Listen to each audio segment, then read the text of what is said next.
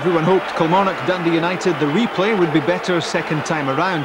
That included the players and both sets of supporters. It was the Tannadice team who made the first serious attacking moves. Jamie Dolan and Ray McKinnon set up a chance for Mark Perry, and his header had Drago Lekovic on his toes.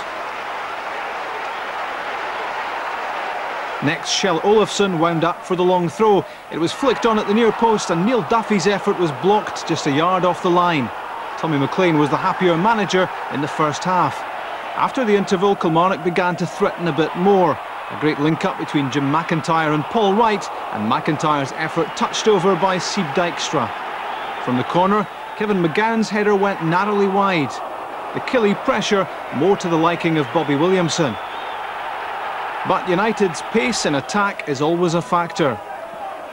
McKinnon's head flick gave Olofsson a run-in on goal, but his shot was off target.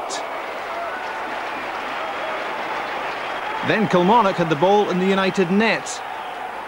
Dylan Kerr drove it in. There was a miscue off Stephen Presley's head. John Henry's shot was fumbled by Dijkstra, and Wright snapped up the rebound, but the celebrations were a bit premature. Wright was ruled to be in an offside position when Henry shot at goal. United came to life, although this attack seemed to be going nowhere until Lekovic had a rush of blood. His attempted clearance could have ricocheted anywhere.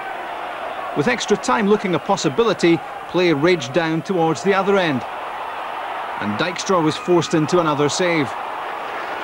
This marathon semi-final still goalless. And Tommy McLean feeling the pressure. Kilmarnock kept the heat on and United conceded a corner with just 4 minutes remaining. David Bagan took the kick. Gary Holt flicked it on.